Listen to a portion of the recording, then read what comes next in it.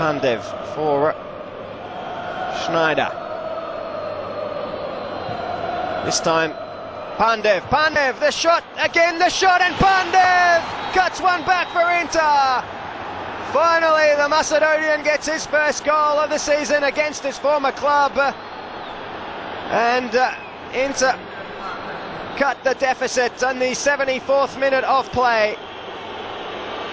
Well, the first save from Muslera, rebounding back into the path of Pandev, who shoots again under the Uruguayan keeper and makes no mistake, and Pandev breaks his duck in the season.